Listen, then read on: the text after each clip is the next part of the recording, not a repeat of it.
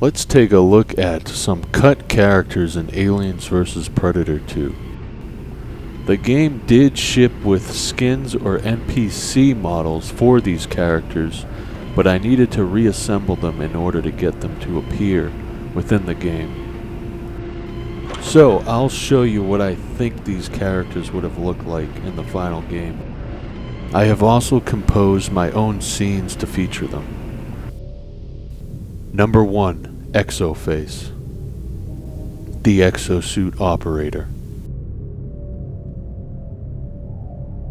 This character doesn't make a single appearance within the game. Only his face appears in the game's files, no body textures or obvious character models. He appears to be some kind of default NPC for the exosuit. Roger. I think he would have been either an Iron Bear or a Colonial Marine.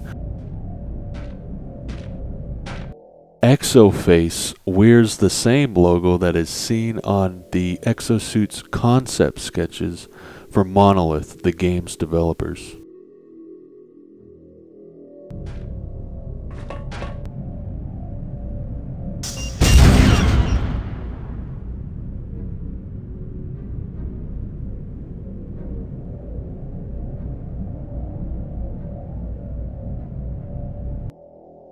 His face bears a striking clone-like resemblance to the combat synthetics in AVP2.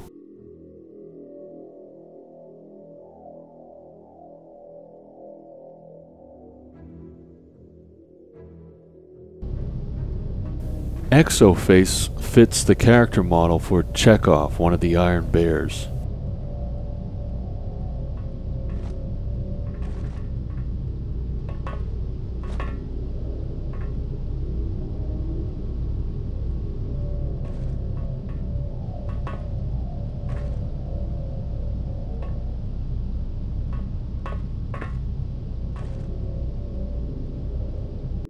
The Colonial Marine Sadar gunner also bears a striking resemblance with the exosuit operator.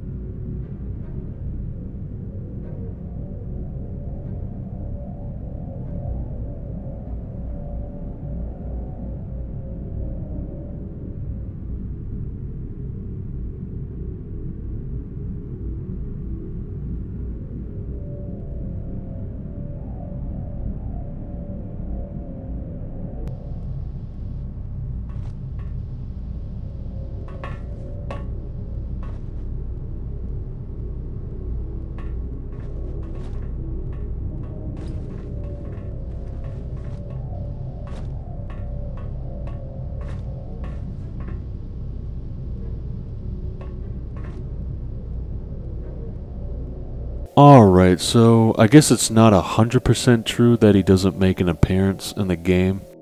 In the final showdown with General Rykov, the exosuit operator's face is textured all over Rykov's rocket launcher. It's easy to glaze over, but you can see something is off in the final scene of the Predator campaign, if you know what to look for.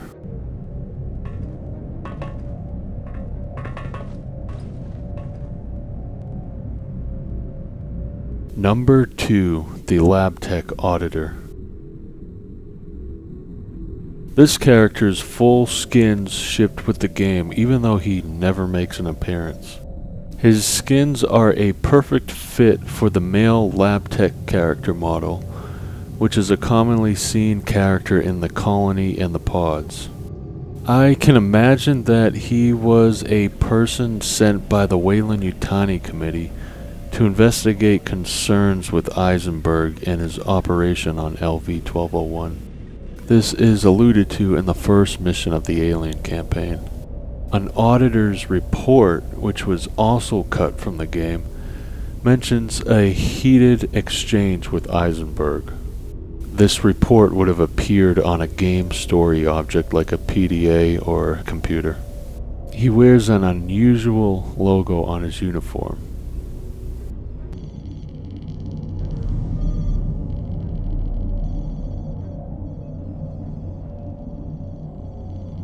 I have been sent by the committee. They want answers and I am looking for those answers.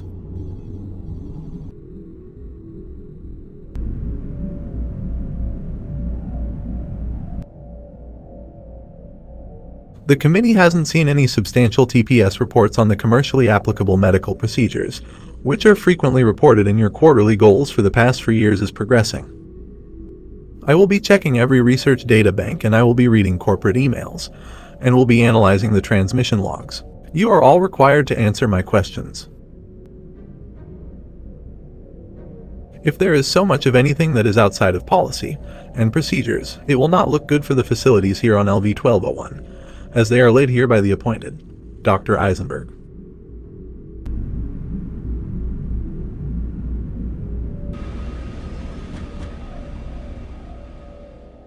The relationship between the Weyland-Yutani facilities and the life forms here on LV-1201 will be evaluated against universal ethical standards.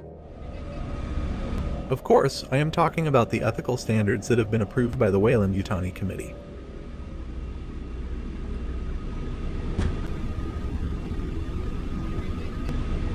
What gave you the idea Eisenberg cares about ethics?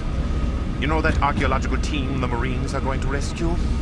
I admit I don't know everyone in the pods, but some of the names on his list seem kind of suspicious. One in particular.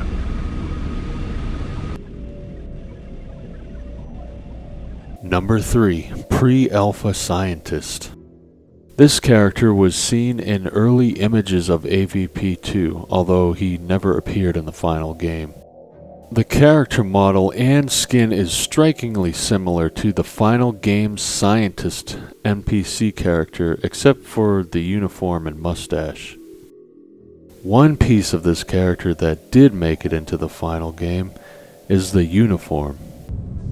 It appears as a prop in campaign missions like Unwelcome Guests.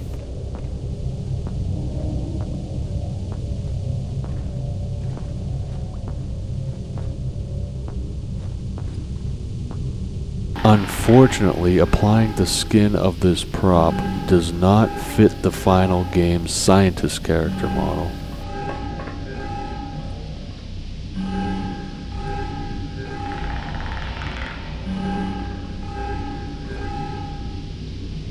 Number 4.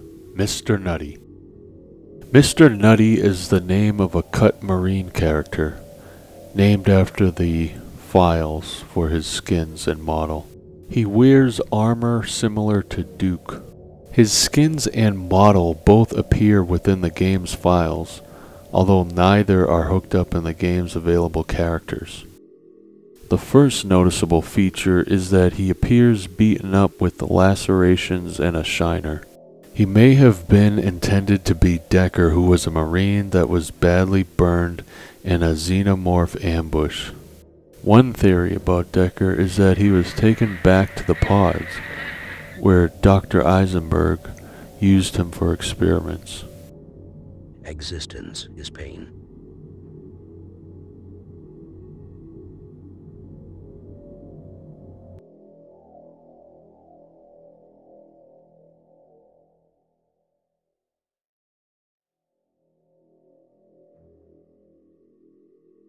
Hey, Decker is really badly burned.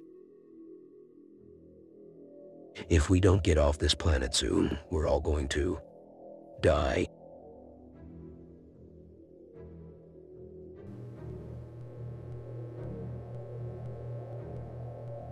Mulder is dead. Quaid was taken. And now Carter lies here. Dead. We couldn't get to him in time. And for that, he died alone. On this God-forsaken planet.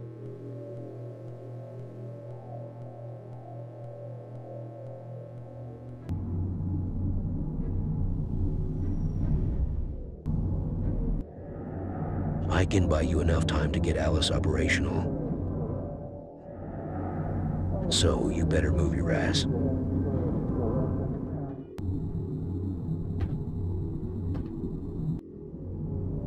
And don't you worry about reaching my family. I don't have one.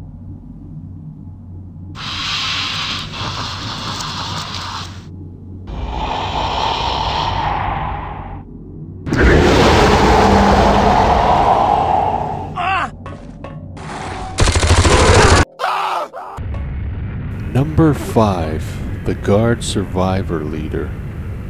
Well, Mr. Nutty does actually appear in the available character roster for the final game. The Guard Survivor Leader uses Mr. Nutty's face. But even then, this character, the Guard Survivor Leader, he never makes an appearance in the final game. This generic NPC character could have fit many scenarios in the AVP2 story. He simply seems to have survived some attack or some onslaught. It's not a bug. A xenomorph, is it?